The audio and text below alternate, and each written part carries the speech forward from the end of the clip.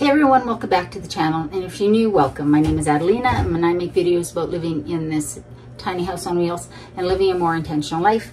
And on Wednesdays, I try and share a yummy plant-based recipe, yummy vegan recipe. So today, what we're going to make is a marinated vegetable salad. So it's hot.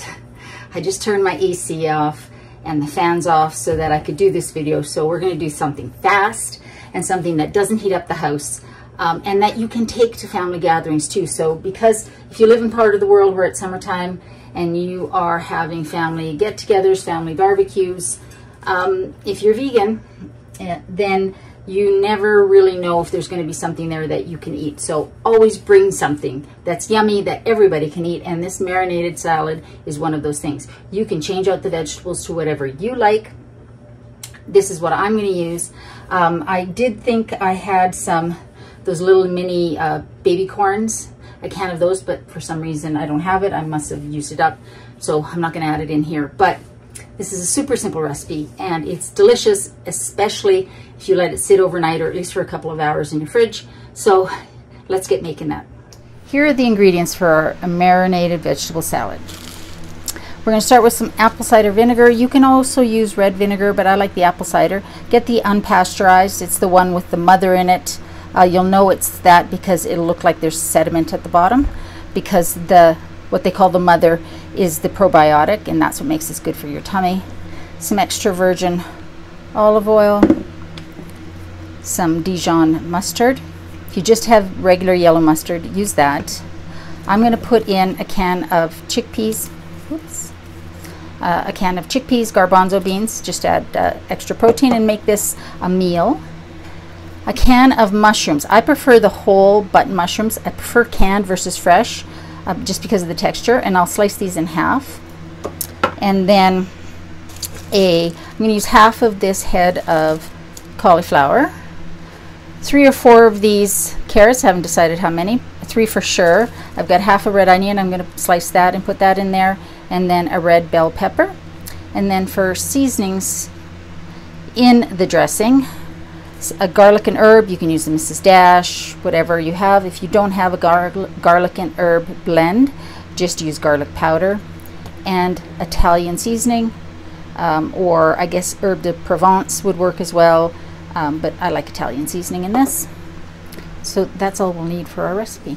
So let's get started. I'm going to add a half a cup of olive oil. If you don't use all of the dressing in the salad, then you've got some yummy salad dressing in your fridge. And then a 1/4 cup of your vinegar. Whoops.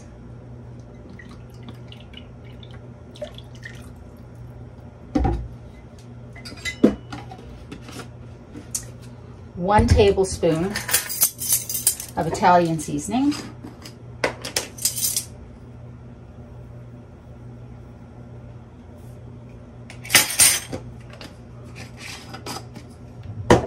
1 teaspoon of herb and garlic, nice rounded teaspoon. A tablespoon of your Dijon mustard. And if you don't, like I said, if you don't have Dijon mustard, just use your regular yellow mustard, but it is better with Dijon.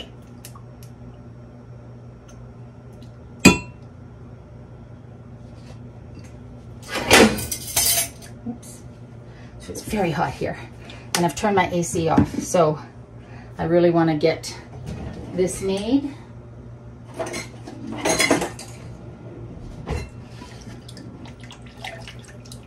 And then salt and pepper to taste. I'm just going to add a little bit of each right now, and then before I put it on the veggies, I will add a little bit more, or taste it and see if I need to add a little bit more.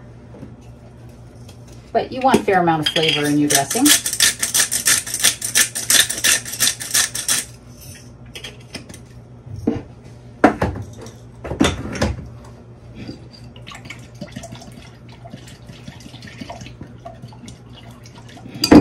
And I'm going to pour this into a jar.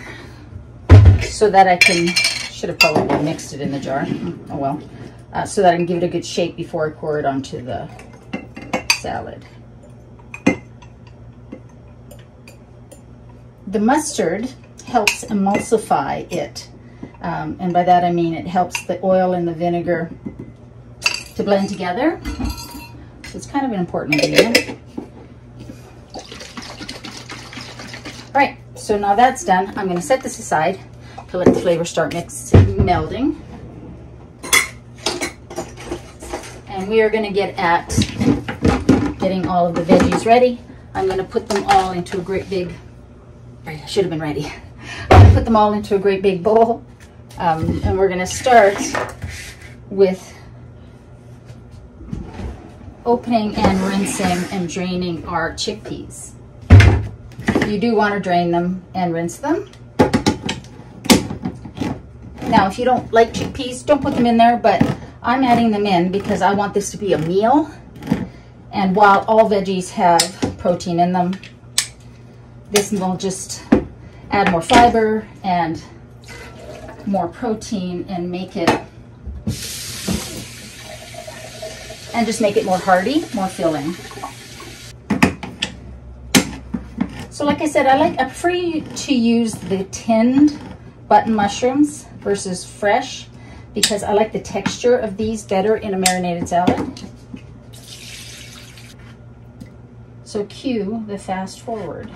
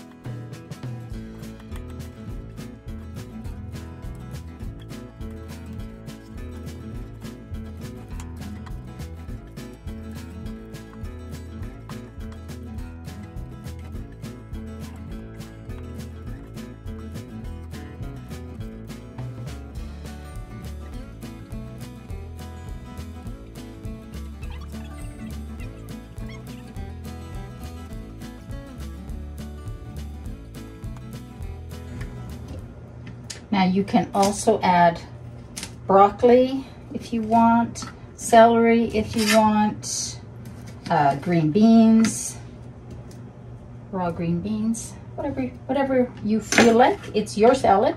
You get to do whatever you want in it. Oops. All right. So that's it for the veggies. And now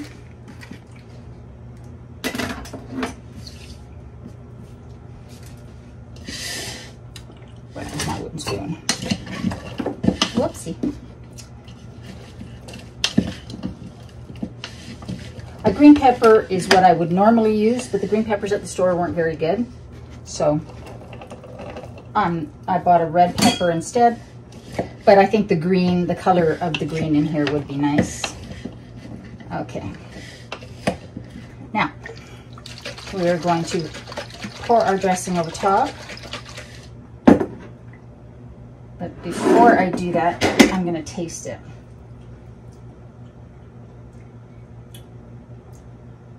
It needs more salt.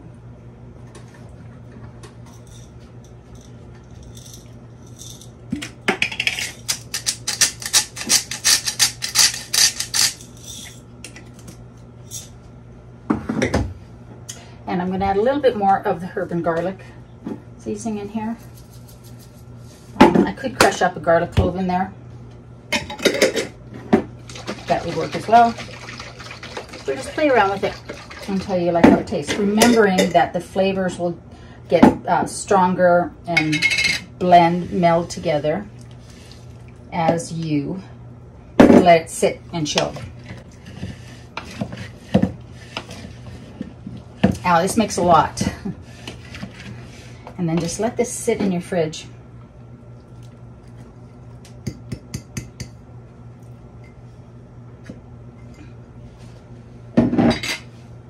for the flavors to meld and absorb. And you'll have the perfect dish to bring to a barbecue. When you're ready to serve, you can garnish it with maybe some green onions, scallions. Like I say, you will have let it sit in the fridge to get nice and blended. But I'm going to spoon some out just so that you can see what it looks like.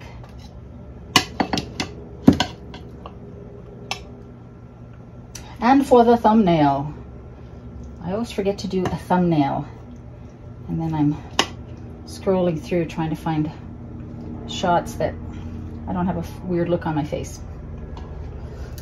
There you go.